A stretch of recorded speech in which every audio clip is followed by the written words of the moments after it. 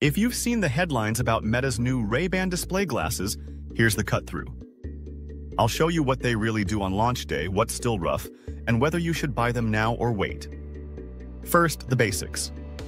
Meta just announced its first consumer Ray-Ban glasses with a built-in heads-up display on the right lens. Price is $799 in the US, and that includes the Meta Neural Band wrist controller.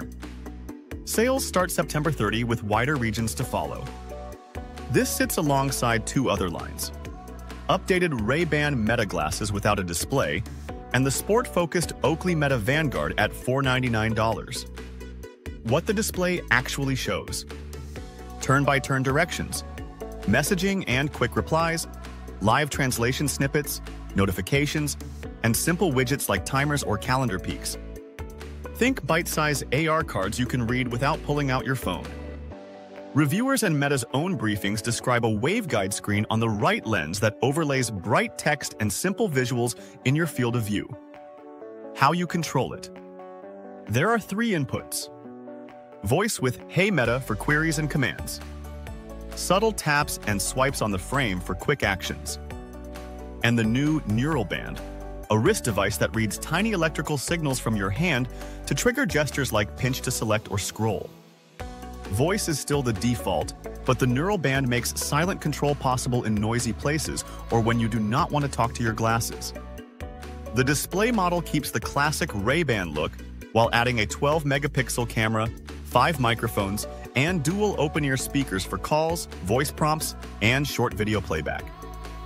You can take photos or 1080p clips hands-free, post to Instagram or WhatsApp, or stream short POV updates. There is a capture LED so people know when you are recording. Under the hood, these glasses run on Qualcomm's Snapdragon AR1 Gen 1, tuned for always-on voice, camera capture, and that lightweight HUD. Practically, that means faster wake, more responsive assistant calls, and lower heat than earlier models when you are only glancing at cards or snapping clips. As per battery, expect roughly a workday of light use and several hours of mixed camera plus HUD before you need a top-up, with the case providing many more hours for on-the-go recharges. Early hands-ons and Meta's materials point to a scenario where frequent short glances barely move the battery, while continuous nav or video capture drains faster. Day 1. Use cases that already work: commuting and walking. Say navigate to and get turn cues in the corner of your vision while music plays through the frames. The HUD is bright enough for outdoor use and designed to stay readable in sunlight. That quick glance beats staring at your phone every block. Messaging and quick calls. You can see who is pinging you, dictate a short reply, or tap a canned response. For short calls, the mics pick up your voice without sealing your ears, which is safer on the street. Live translation. Ask for "translate to English," and you get simple phrases and captions on lens while you speak. It is not solving diplomacy, but it is good for menus, transit, or basic conversations. POV capture for creators. Recording from eye level is still the superpower.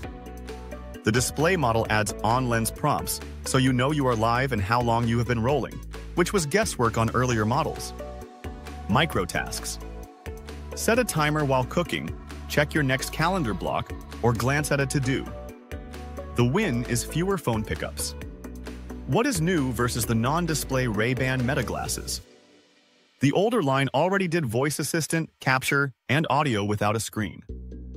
Display turns that into a two-way experience. You are not just speaking into the air, you are seeing confirmations, directions, and snippets in place. If you only want POV video and music, the cheaper non-display models will still serve you well. If you want on-lens context and fewer phone checks, display is the step up. How the Neural Band changes things. Wrist-based electromyography sounds sci-fi, but in practice it makes a difference in quiet spaces. Imagine scrolling a message thread with a slight finger movement while you keep your hands down, or pinching to take a photo while your other hand is on a bike bar. The band is water-resistant and ships in the box with display. If you hate extra wearables, the frames still work fine without it. The LED indicator remains. You should still avoid recording in sensitive spaces and always tell people when you are filming. The HUD is private to your right eye, but anyone beside you can hear audio at close range since the speakers are open ear. If you are privacy conscious, use wired earbuds for calls in public and keep capture short. Limitations to expect on day 1. Field of view is small. You get glanceable cards, not cinema in your glasses. Do not expect full-screen videos floating in space. Brightness is strong for text outdoors, yet color-rich content is still best on your phone. Treat it like a companion display. App ecosystem is young. Navigation, messaging, translation, and capture are the core today. Rich third-party overlays will take time. Battery reality. Continuous capture and nav will drain faster. Bring the case for day trips. Who should buy now? Commuters and travelers who want hands-free nav, quick translation, and fewer phone fumbles. Creators who already liked Ray-Ban Meta Capture but need on-lens status and prompts. Early adopters who want to test the neural band and give feedback as the SDK and apps grow. Who should wait? If you mainly want a wearable camera and music, the updated non-display Ray-Ban Meta glasses are cheaper and simpler. If you're focused on fitness recording and stats, the Oakley Meta Vanguard is built for that world and integrates with Garmin and Strava. Where this is going? Meta is positioning display as a stepping stone toward fuller AR, a path that also includes future premium models. The idea is clear. Keep the frames stylish, keep interactions glanceable, and let AI do the heavy lifting so you can look up, not down. Bottom line. Day 1 Ray-Ban display is not replacing your phone.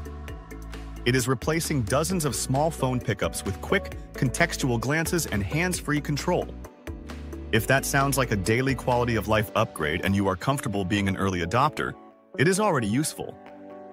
If you want full AR movies in your field of view, you are a few generations early. Thank you for watching. Subscribe for more updates on this topic.